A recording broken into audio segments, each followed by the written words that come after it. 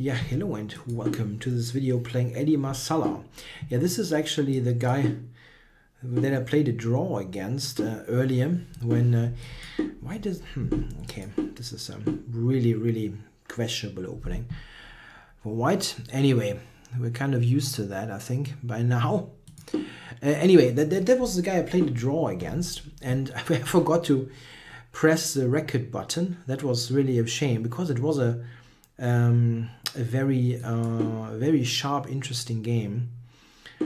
So here, yeah, white is terrible on the dark squares, absolutely terrible. But my position is still somewhat weakened, so we'll see how this unfolds.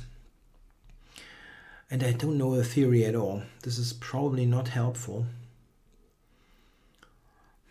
Yeah, how do you play against those with the like e5 or something? I wonder if I should have played like bishop h6 or so. He grabs that. Wow. That I wouldn't have thought.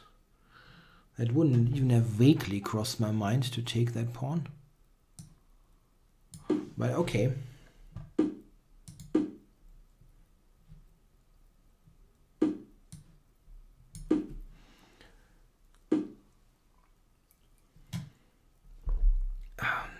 So if I take here and then take d4, it's a real mess. He might castle long or something. If I check here, there's always knight c3. Can also just castle. I'm not sure. I'm castling him. Probably will give up the second bishop.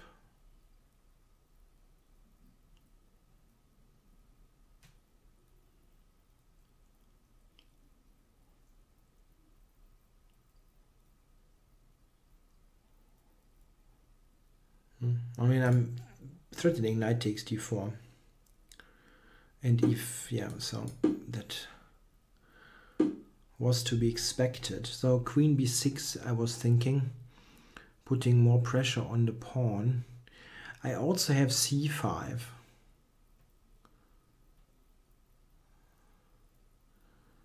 Yeah, that's also pretty logical. Opening up. And immediately getting rid of this pawn formation. If he takes on c5, bishop b2, knight d2, I'm not sure that I want to win the exchange here. I was thinking, I wanted to do this anyway.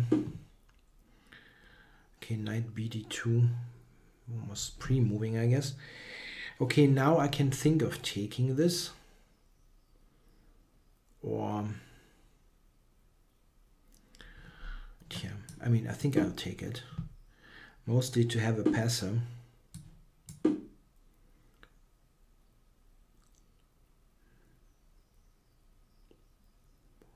So let's see, rook c8, c4. By the way, this guy is extremely high rated, but I've got a 90% score against him. It's a bit of a weird thing. Okay, so I'm fighting against this knight. I have no pawn structure anymore, but the bishop pair. Something that you have quite often, yeah. You manage to get the bishop pair, but you have to make some kind of compromise with the pawn structure. Yeah, here I was thinking, I was intending rook b8, but knight g5 is a little bit like takes knight g5 is a bit of an annoyance.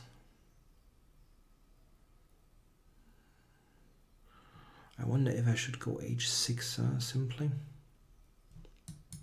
Let's do it so that I can move the queen. Like to c7, rook b8, b4. These would be the things crossing my mind. I wonder if he has some kind of e5 available to put a knight on d6. No. It's probably a useful move. Okay, now I play rook b8. Idea is also rook b4. It would be nice to get in. Break this control there. No, he just puts this. Ah, he wants to go knight f5. I see. I see.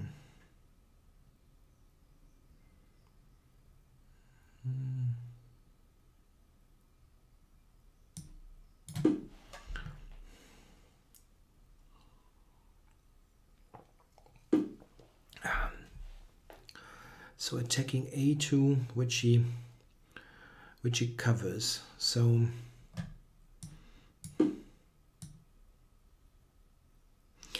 and knight e7, knight c6. Okay.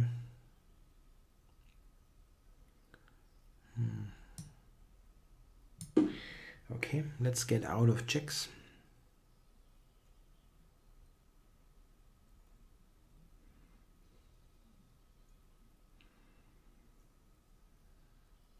Yeah, it's not quite clear to me what's going on here.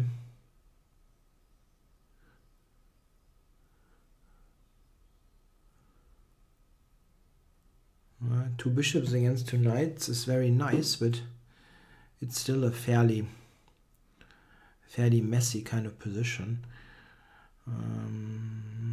I was even thinking f5, but knight to h4 is annoying there.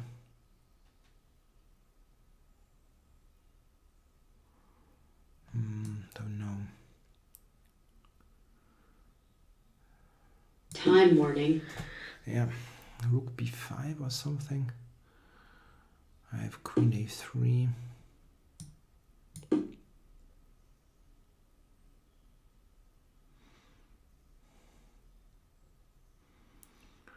Yeah, he might just take it. I mean, yeah, he just takes it.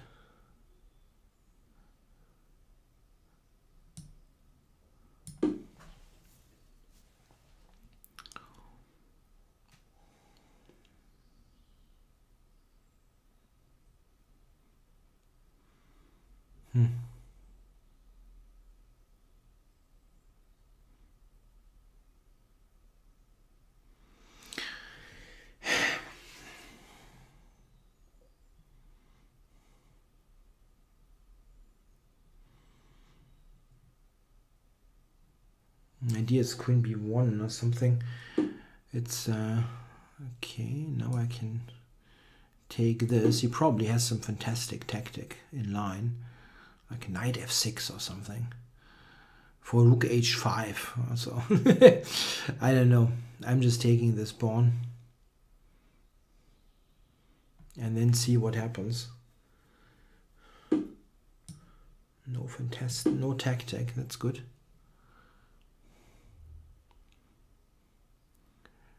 Taking e4 here.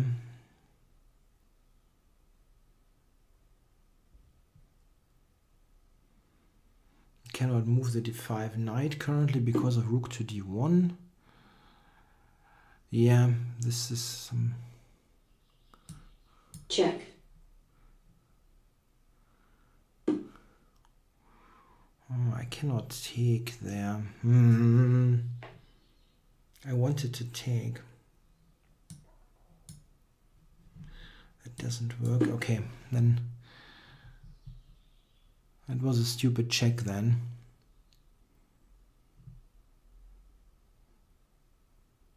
I wanted to take on d5.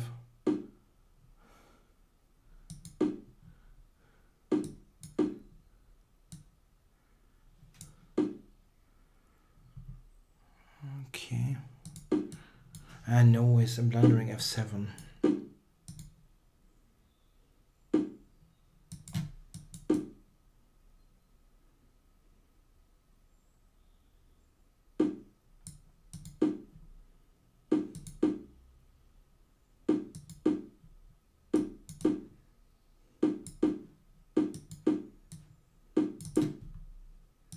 Check. Oh, shit. Check. Check.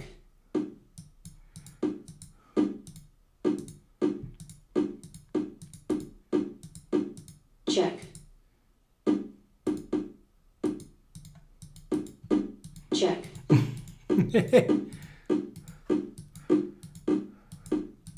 Checkmate. Wow, that was close.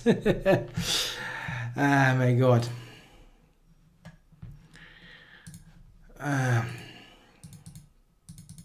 That was close.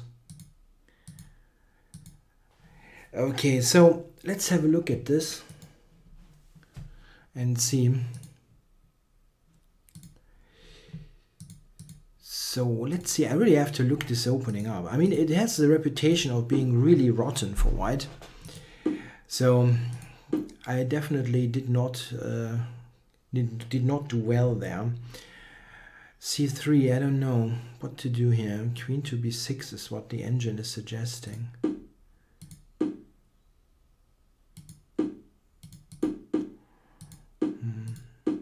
Knight takes H4 is a shocking move, really, I think. Anyway, yeah, so this and knight takes, yeah, I thought about that, but I couldn't make it work. I think he can, I thought he can take. No.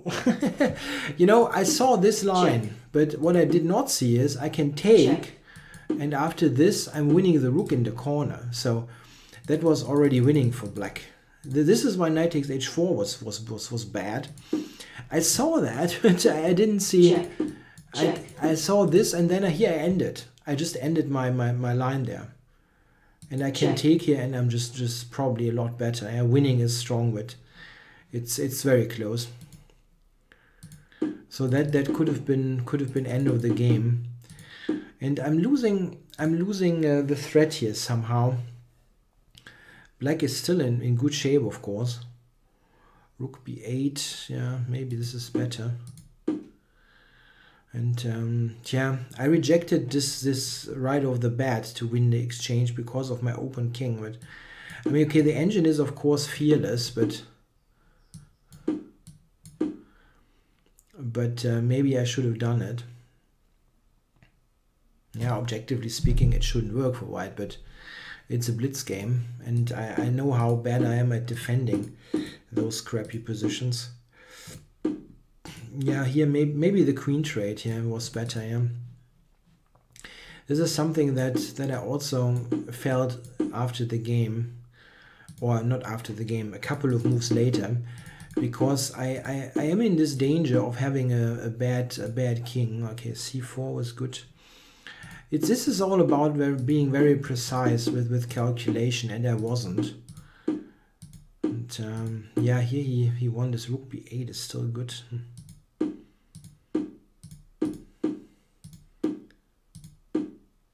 Check. Yeah, here I wanted to take D5. I actually can do it. Okay, I was thinking it isn't possible. Check. But okay, rook D8. There's nothing special there. Check. Takes. I still have the A pawn. Yeah. Okay. Yeah, now we just got a messy position. Yeah, it was a bit of a panic move. I don't know. King G8 is just holding everything comfortably.